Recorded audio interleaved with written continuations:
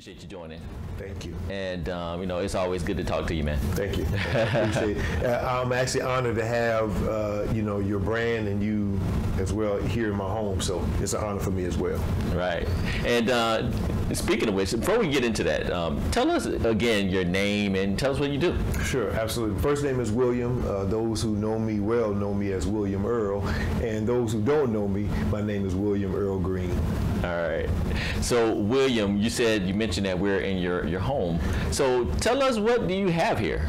Well, as you can see, my home is really small in size, but it's big in power and love with regards to the love for the music that I have been so richly blessed and given.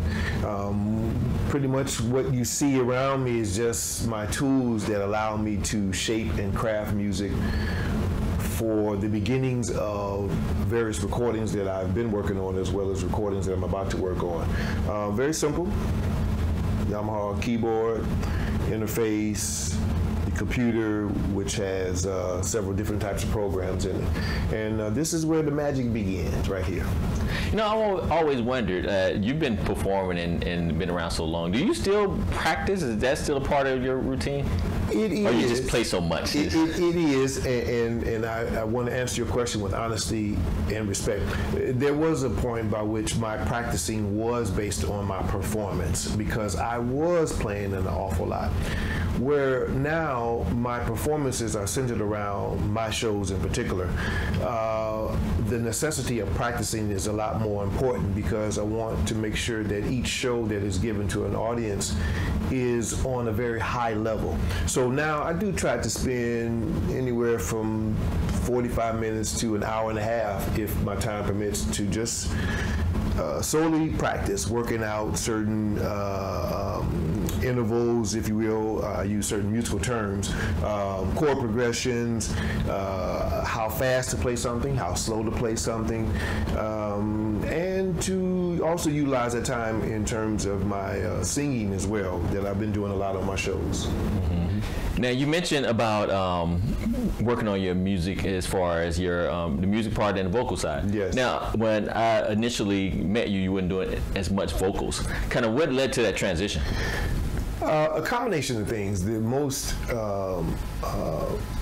apparent to me thing that occurred was the witnessing of the physical transitioning of my mom. My mom is the reason by which I am the singer that I am, because of seeing how much she enjoyed singing. The knowledge of knowing how she and her younger sisters, when they were younger, they all sang behind the vocals of Mahalia Jackson. My mom was also a choir director at the church.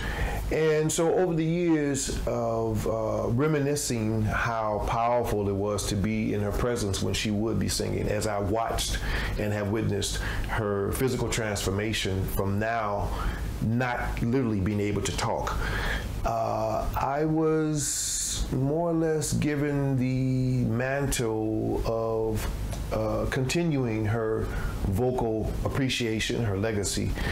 And because I'm always singing whatever I play, it just made sense. Well, why aren't you singing then during your performance? Thus, I've started writing songs around my voice, as well as producing songs for other great vocal talents that are comfortable with me sharing with them how I interpret singing something. Not that I'm a great singer by any stretch of the imagination, but what's great about my singing is it is from the heart, it's pure, it's in tune, and it mirrors the soul within me. So that's the reason why I just chose to make it a part of my musical arsenal.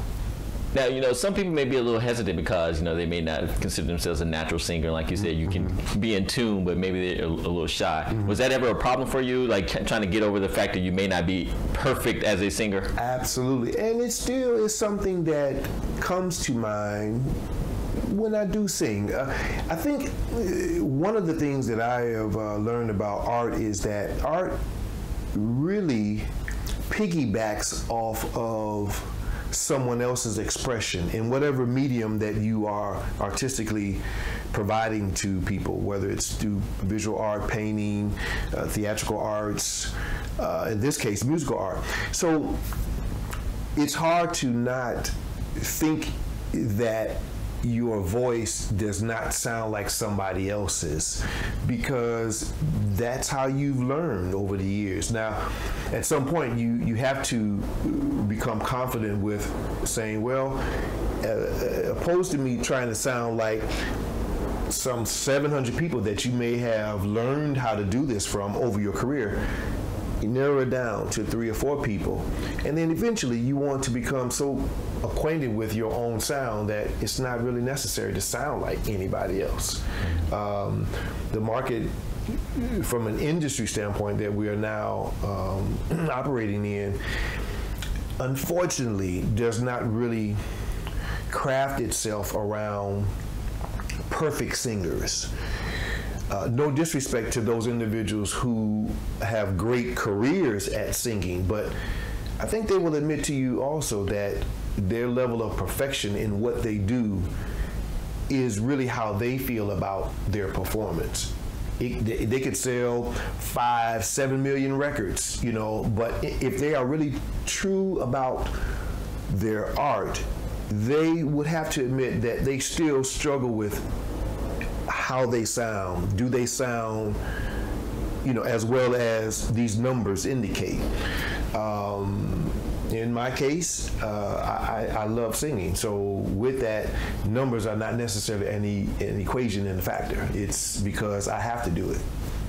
So you just learn to embrace your voice in whatever, you know, however you deliver it. Yes, and fortunately, you know, having the musical skills in which to musically write and arrange something around my voice gives me a lot more flexibility to do that, where if I were not a keyboardist or a musician and I was only limited to singing, then I would have to craft my voice around what someone else would bring to me.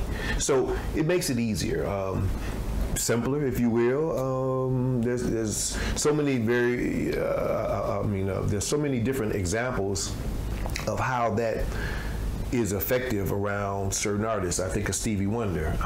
You know, although he can sing anyone else's songs, you identify his voice most with the songs that he wrote or that he has written.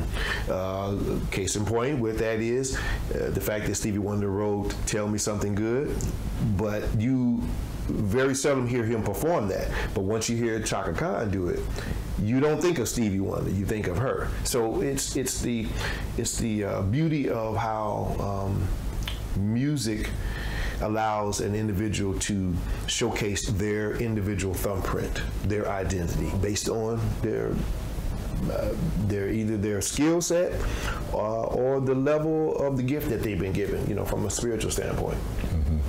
So you're able to craft a sound that basically matches your voice. Absolutely. That's kind of what you're doing, huh? Yes, and again, I'm not the only musician that does that or has done that. That's what we hear in the industry for the most part, with the exception of individuals who are not able to play an instrument and they only rely on the music that is being provided to them. Thus, they have to kind of conform to that. Mm-hmm. You see what I'm saying? So it's convenient for me. I like it.